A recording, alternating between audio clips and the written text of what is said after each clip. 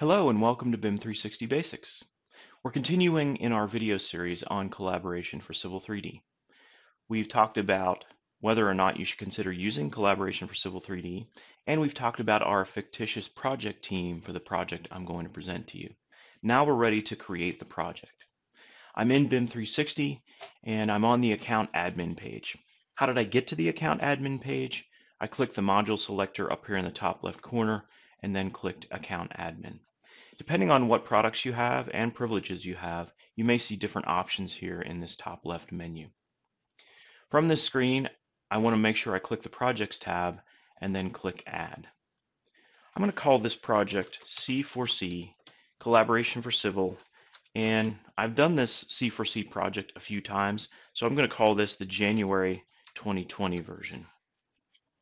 I'll choose my project type. We'll just say this is a hotel. Doesn't really matter in this example.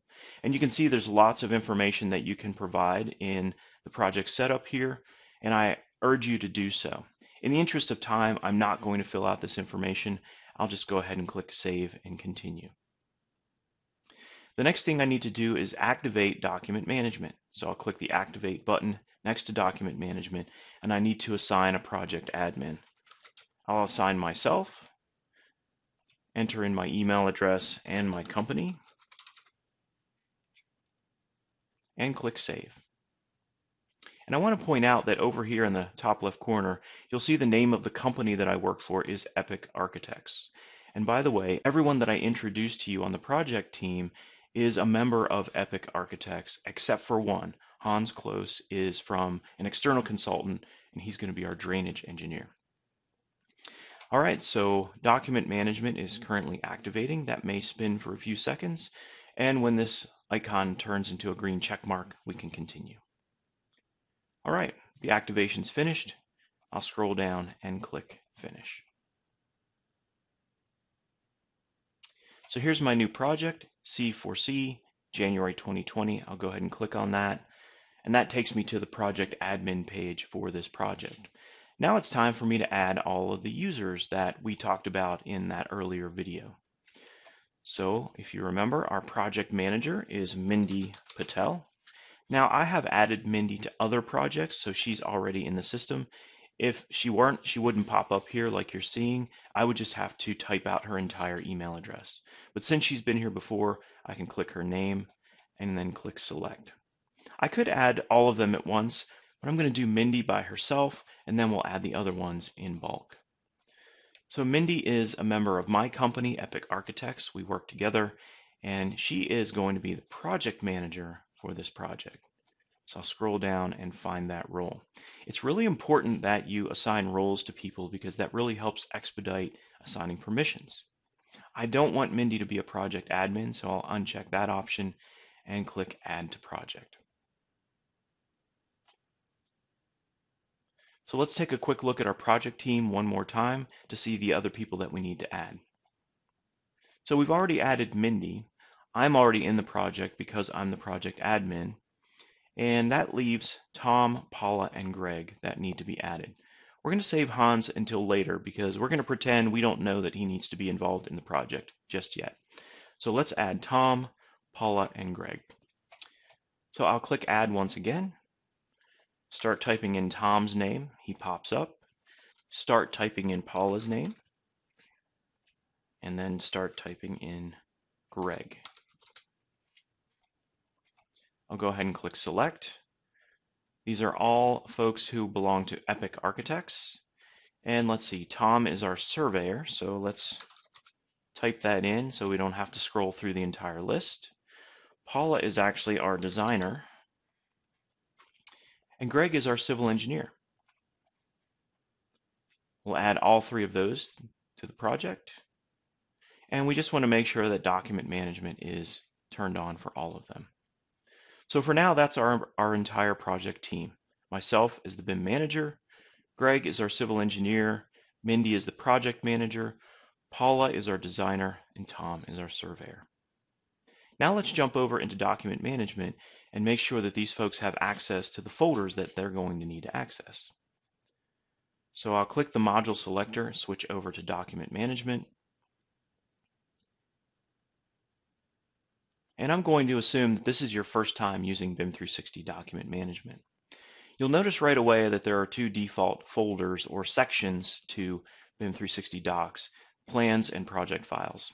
Everything we're going to talk about today is going to happen in the project files area, and that's the area that Civil 3D interacts with when you're collaborating. The plans folder is kind of where you share your official documents, whereas project files is work in progress.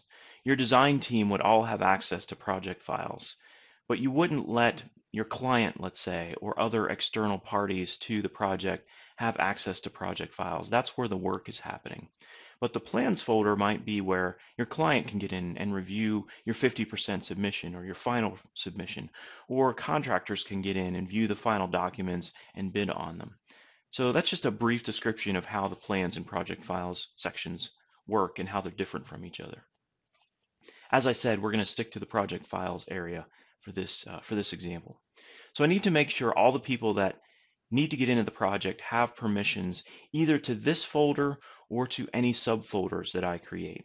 Now I understand that you all have specific folder structures to your projects, and you can absolutely build those out beneath the project files area exactly how you do it on your file server in your office. For simplicity and time, I'm just going to use the project files folder as my main project folder and not create any substructure underneath that. So at this top level, I just need to make sure that everyone who needs to access the project can access it. And to do that, I'll click the ellipsis and go to permissions. I'm already in the folder as having the maximum amount of permissions because I'm the project admin. So let's add our other folks. Let's see, we've got Mindy, who is our project manager. We'll add her.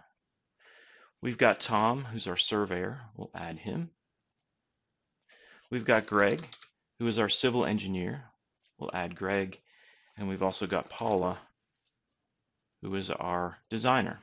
Now, let's think about this for a second. I'm about to add all these people individually, which I guarantee you is going to be the first place your mind goes when you want to give people access to the project. But wouldn't it be better to add the roles instead? That way, if roles change, maybe Paula's going to be out on vacation for a few weeks, so somebody needs to fill in as the designer for the project. Well, if I add that person as we did earlier to the users section of the project, all I need to do is add them in and make sure the role is assigned to designer, and they'll automatically get access to this folder and any other folder where I've specifically assigned access to designers. So let's not do this. Let's not do individual users, but instead, let's do roles. So our project manager is, as you may recall, Mindy, but instead of adding Mindy by name, we're going to add project managers to this folder. And we're going to add designers, and we're going to add surveyors. And who else do we have? We also have civil engineers. Now, anyone added to the project who is assigned any one of these roles is going to be given access to this project. I'll select the permission level, and since these are all team members who are going to be actively accessing and modifying the files in here, I want to make sure they have at least edit permission and maybe even folder control, which kind of gives them project admin privileges to this folder. They can invite additional people, they can add new folders, change permissions, that sort of thing. I'm going to just give them edit privileges, and that will suffice for the collaboration that needs to happen in Civil 3D. I'll go ahead and click Add, and you'll notice over on the right that those roles are added, and BIM 360 automatically knows who the members of those roles are, Greg being our civil engineer, Paula being our designer, and so on. And as I add more people to the project, or maybe swap out people, that part's going to take care of itself, and those folks will automatically be given permission to this folder and will be able to access the project from Civil 3D. So that's all we need to do so far to set up the project in BIM 360. In the next video, we'll look at setting up Civil 3D. Thanks for visiting BIM 360 Basics. Be sure to keep checking back for more BIM 360 tips, tricks, and tutorials.